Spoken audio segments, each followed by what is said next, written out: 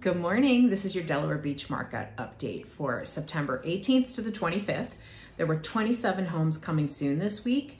My two standouts are a 3-bedroom canal front townhome in Rehoboth for $895 and a 4-bedroom, 3.5-bath townhome in Lewes with a basement and a kitchenette, so a second kitchen, for $475.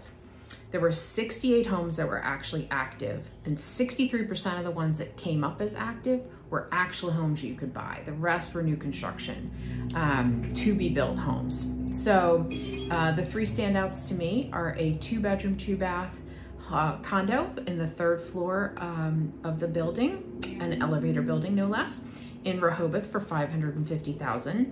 A 4-bedroom, 3-bath single-family home just outside of Bethany Beach in a great amenity community for $750,000, and a 4-bedroom, 3.5-bath townhome in the ocean block of Dewey for $1,595,000.